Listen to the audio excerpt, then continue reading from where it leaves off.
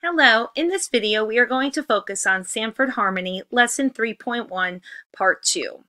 In the video we're going to continue learning about the bloopers. We are going to read a little skit together and identify the bloopers that we see.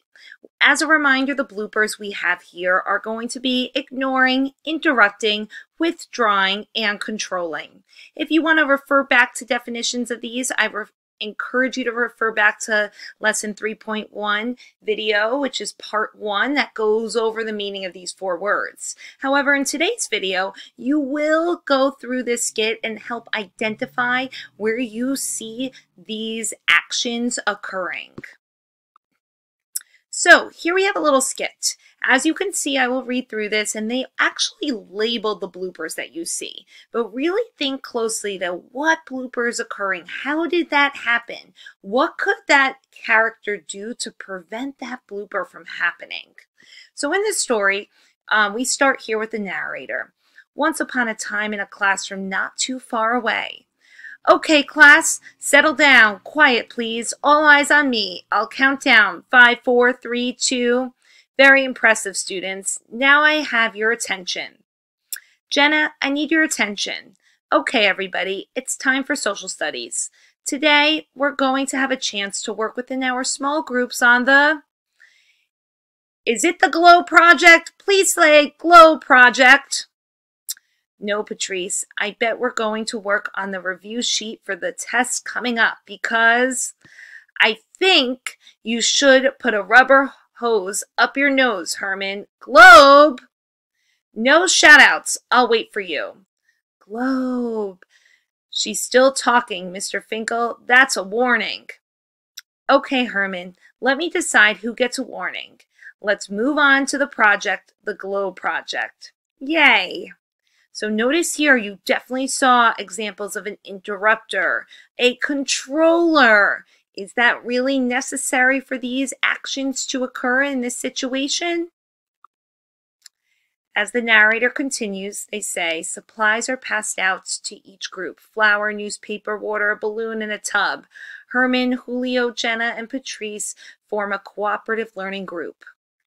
Okay, I want everyone to take out their balloons and put them on the table. Be quiet. I'll tell you how we're going to do this. First, we want to...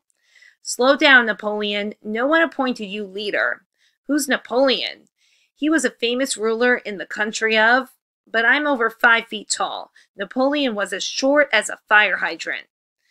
Herman, why don't they serve French fries in the cafeteria anymore? I like French fries.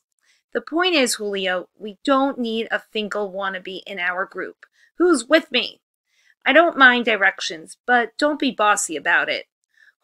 Julio, Herman, and Jenna look at Patrice for a response. Patrice keeps her head down as she fiddles with the button on her shirt.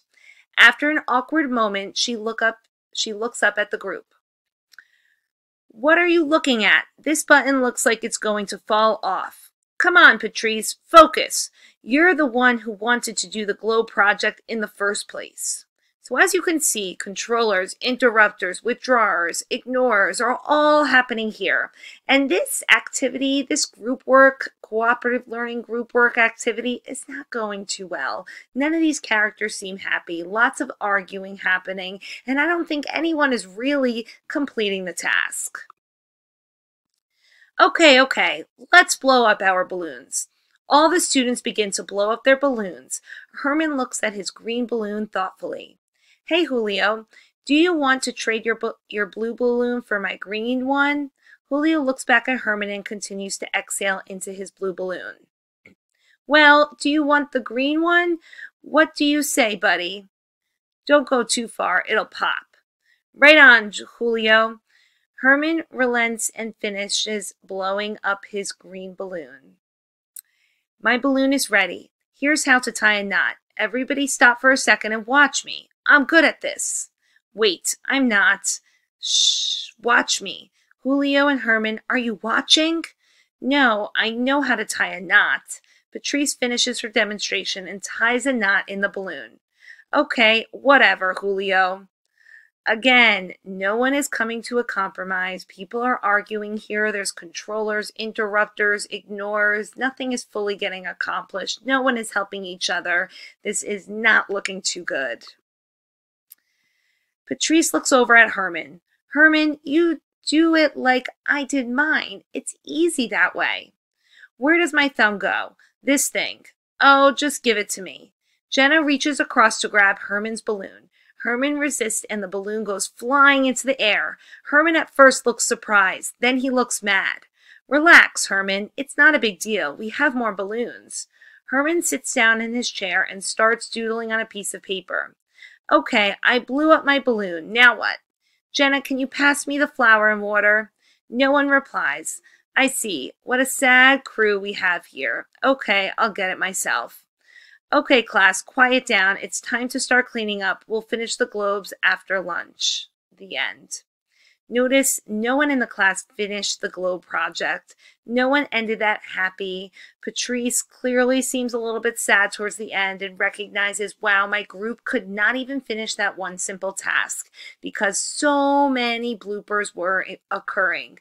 People were controlling, people were interrupting, people were ignoring each other, and people were just flat out withdrawing from the situation and leaving that situation because they were just annoyed and bothered by what was happening.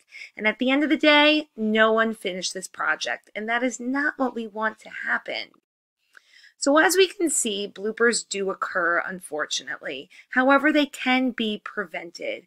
And what you can be doing instead when you're working in a group project or you're communicating with others, whether it's virtually or face-to-face, you can always make sure that you're listening, you're facilitating, you're negotiating, and you're supporting people.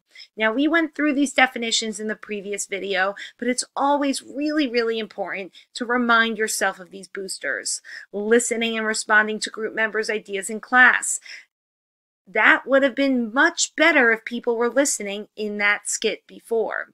Facilitating, providing the group with leadership that takes into consideration other members' needs and perspectives. Nobody in that skit was thinking about one another there. Instead, people could become a leader and help each other there. They can help them tie a knot in the balloon. They could switch colors if they wanted to, and they can come to compromises. Speaking of compromises, negotiating is problem solving, compromising when there's a disagreement or conflict. That did not happen in that skit.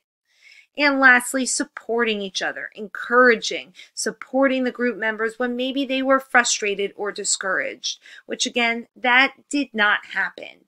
So I bet if these boosters occurred when they were completing that globe activity, these students possibly would have finished the activity because they were listening, facilitating, negotiating, and supporting. And in fact, these students would have not just finished the activity, they would have had a great time.